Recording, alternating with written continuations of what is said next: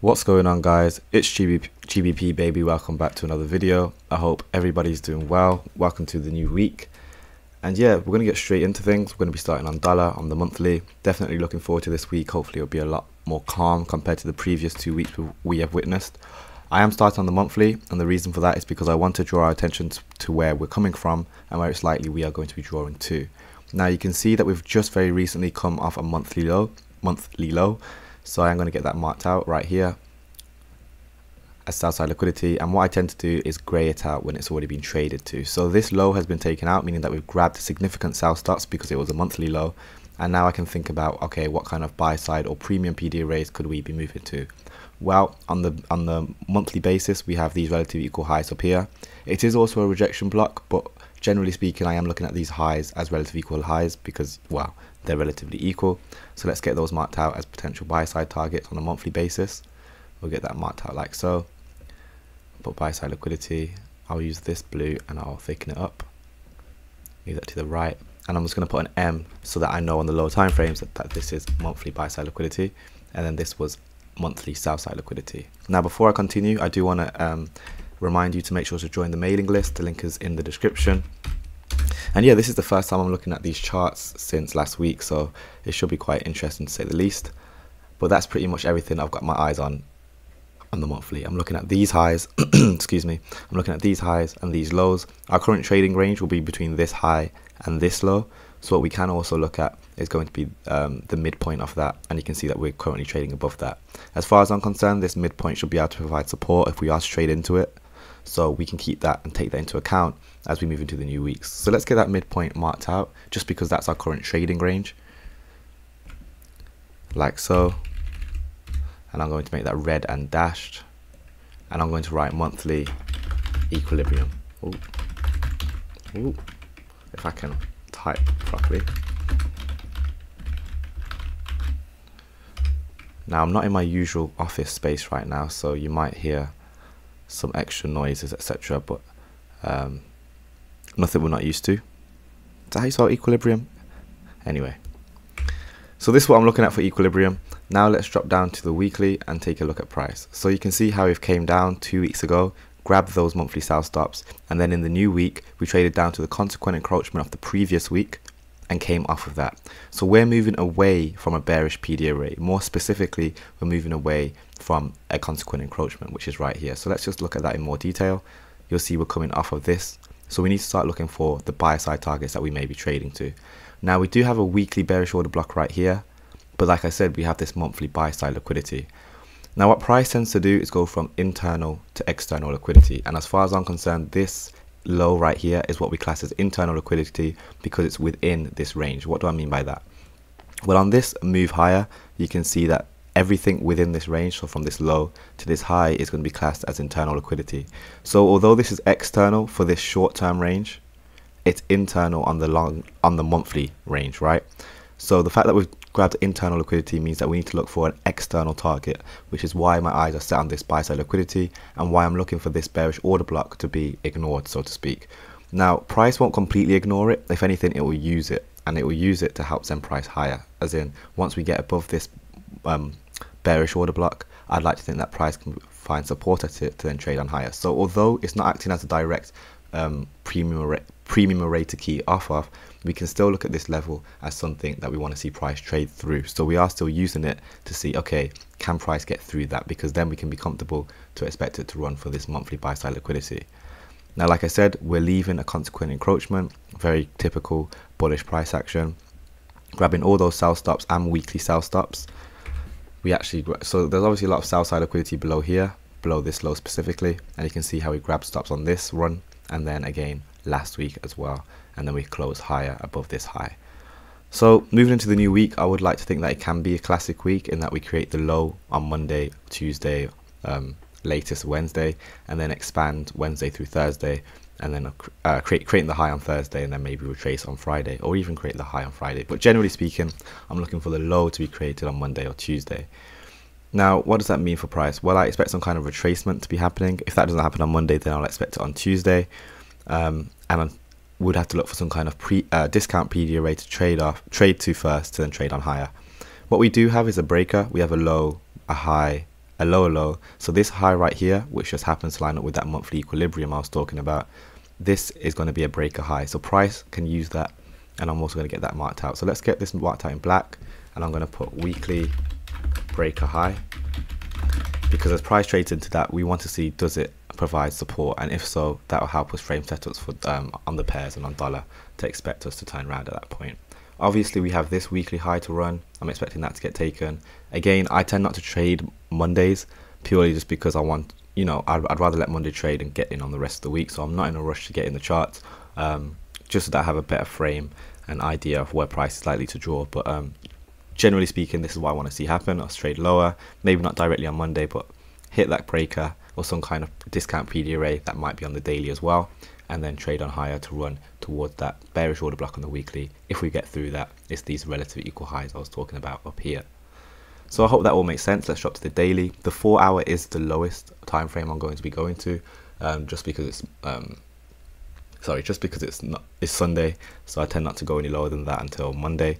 But anyway, again, that breaker I was talking about here, we got a low, high, lower low, clear break to the upside.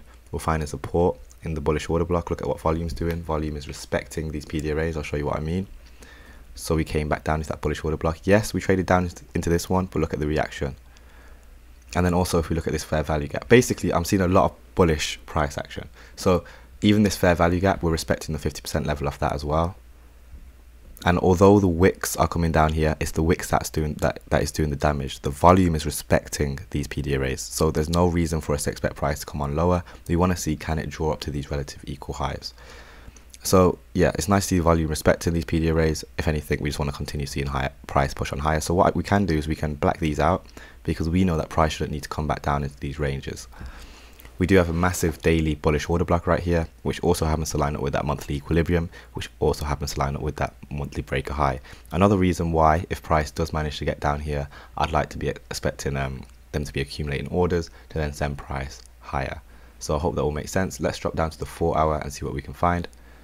And you can see we have a nice bullish order block and a fair value gap also lined up with this massive bullish order block. So what I'm going to do is I'm going to mark out this fair value gap. I like the look of this one specifically. Why do I like this one? Because it lines up with this 4 hour order block. It lines up with the weekly breaker high and that monthly equilibrium. So I'm looking at this range specifically, and I want to see if price does manage to get down to it, how does it treat it? Ideally we turn around inside of it, and that can set us up with nice longs, etc., to then send us into the rest of the week, and again reach our first target, which is that bearish order block, and then potentially the relative equal highs. So a pretty simple basic layout for the week, or what I want to see with this week. We do have a fair value gap here as well. This is the very lowest I'd want to see price trade. Any lower into that, we start entering this range, and like I said, price shouldn't need to get back down there. So that's why I'm watching this one more specifically.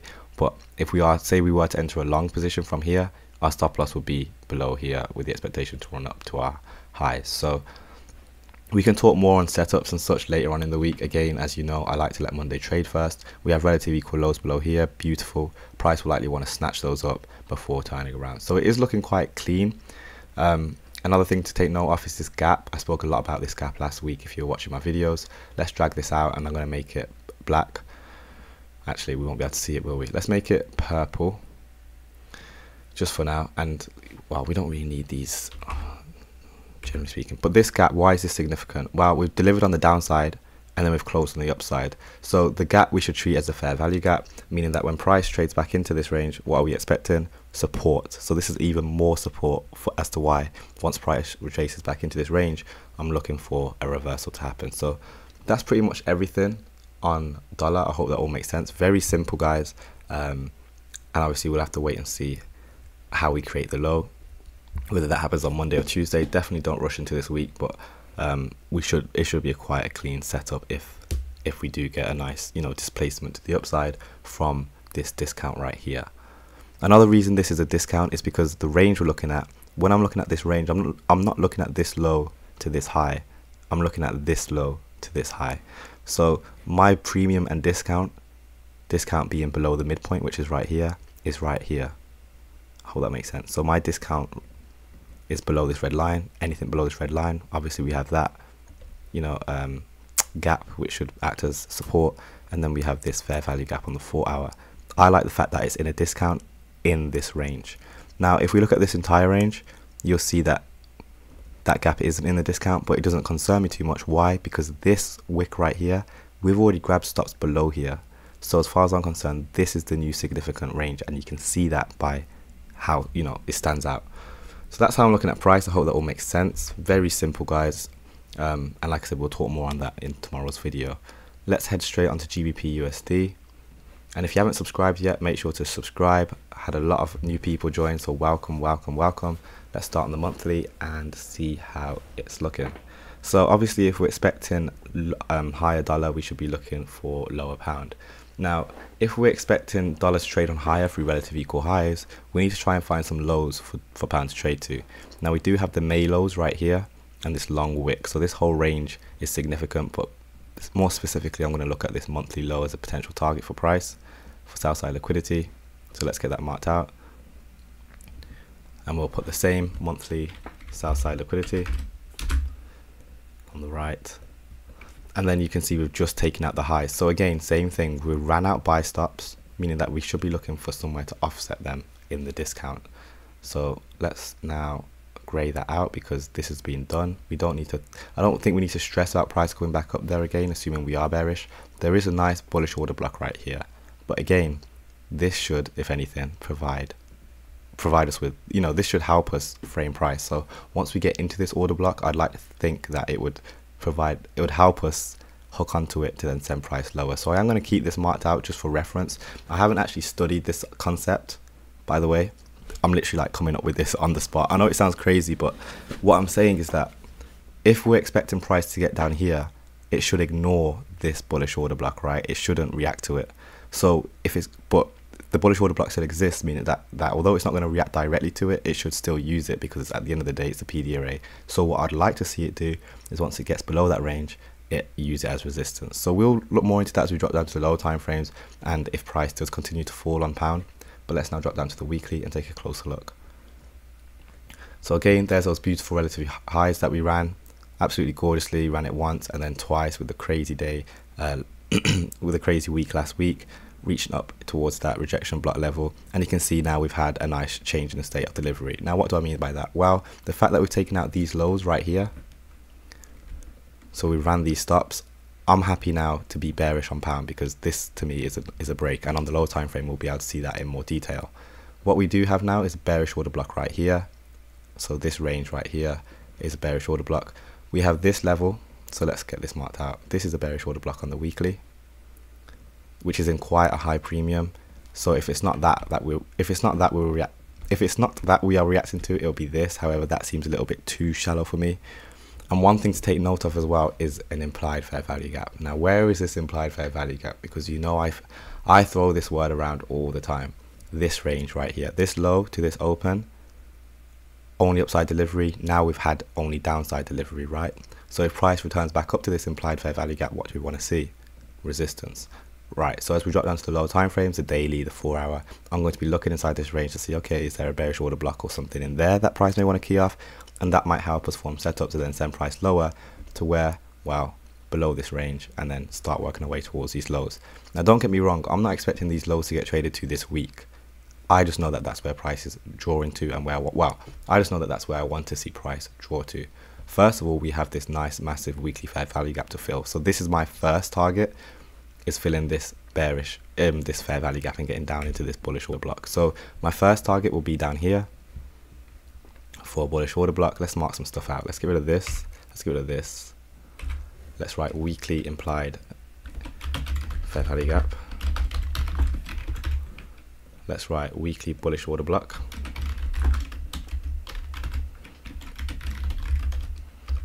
And guys, if you join the Discord server and you just tell me to drop the screenshots from today's video, I'm always happy to drop them in the Discord for you to have for yourselves. Weekly bullish order block. So right now I'm looking for this, more specifically actually it's this high, because this is the low of the fair value gap, and you can see the fair value gap between this low and this high. So this week I'm looking for this to get filled, and then if we are to, you know, be overzealous, so to speak, I'll be looking at this level. So you know what, let's look at this. Let's look at this as a low hanging fruit. So we'll put this as low of FVG.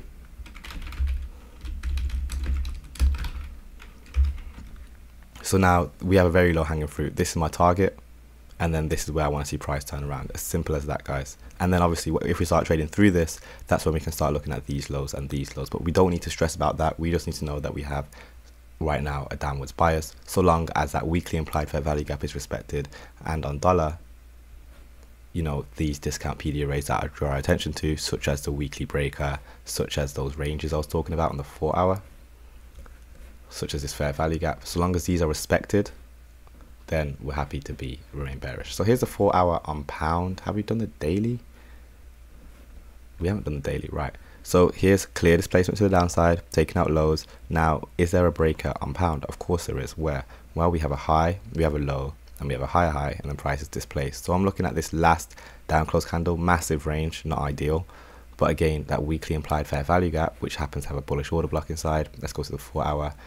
I'm looking for price to find resistance and to struggle around here. I don't want to see it trade above it. If it does, then it will likely find support and trade on higher, and it's just going to be a mess. Ideally, we get here. I want to see price struggle, guys. I want it to be like, I can't do it. I can't get through it. And then I want to see us send on lower, assuming dollar is respecting its expected PD arrays. We have lows below here, beautiful relative equal lows. That was that midpoint I was talking about, that once we get below, I'd like to think that price will use as resistance. And there's that low of the weekly fair value gap. So once we get here, that's this week's target reached. Like, I'd be happy. Like, okay, we've done that. What next? So here's my first target, but after that, and only after that, will I look at these relative equal lows down here. So first, we need to see, does it treat this right? And then we need to see, does it get to our target, our first target? Because once it gets to this target, I'm confident that it may very well be easily able to get down to this target, these targets. And you'll see that we do have quite a lot of news this week on pound, so we might see quite a lot of volatility in general. So that's everything on pound. Again, I'm probably going to let Monday trade. The only way I'm not letting Monday trade is, say we start trading into this weekly implied fair value gap and I'm seeing resistance at it early in the week, like Monday, then and only then will I think about trading, because I'm like, oh, we're going to do it that early, cool, let's get in. Other than that, I'm just going to wait it out and let it do its thing. So I hope that all makes sense. Let's finally finish up with the one and only Euro USD. Is that everything? Let's start on the monthly here as well. And again, what we're expecting, we want to see higher dollar potentially, so we want to look for lower euro. Now euro, you can see, is a lot more consolidated, not ideal. We have this low and we have this low. Now this low is a little bit too shallow for me, as in we're pretty much there, so I am looking at this low more specifically. So let's get that low marked out as monthly sell side liquidity.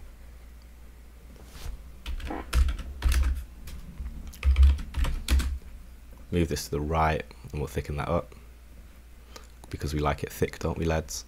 And then we have a rejection block level right here. So let's now look at the trading range again, similar to what I did on dollar. Now we ran out stops twice here, here.